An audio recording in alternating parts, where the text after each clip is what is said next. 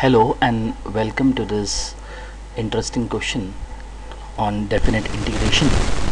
So we have two integrations over here, two definite integrations over here, and we have to find the ratio of them. The question says something like this.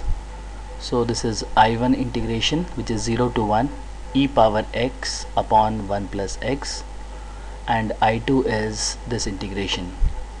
We have to find whether we can express I2 in terms of I1 or vice versa.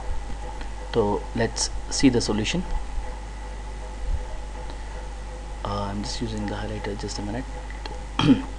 So the solution goes like this. Now this solution would also highlight some properties of definite integrations. First is, we can always say, so if we have integration as a function of x, and if a and b are the limit, lower and the higher limit, so we can always replace x by a plus b minus x. So in the first one, I'm trying to use the properties so as to bring about the equivalence in the two integrands.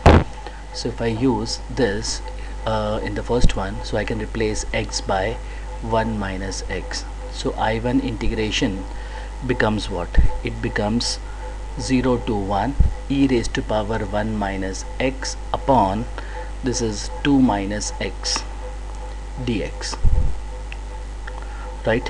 Which effectively I can write as, because e is constant, so I can take it outside. This is 0 to 1, 0 to 1, and e power minus x actually becomes, this will come in the denominator, e power x into, this is 2 minus x. Now can we do a similar thing over here, but we'll first have to reduce this integration because the powers are in cubes. So here what we can do over here is, we can put x cube is equal to t.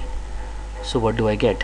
I get 3x square dx should be equal to dt. Now putting the substitution, I get I2 as, this would be, I'm just putting the value 1 by 3, 0 to 1, this is, in place of x square dx I can write dt by 3, which I have written, upon, this becomes e power t into 2 minus t.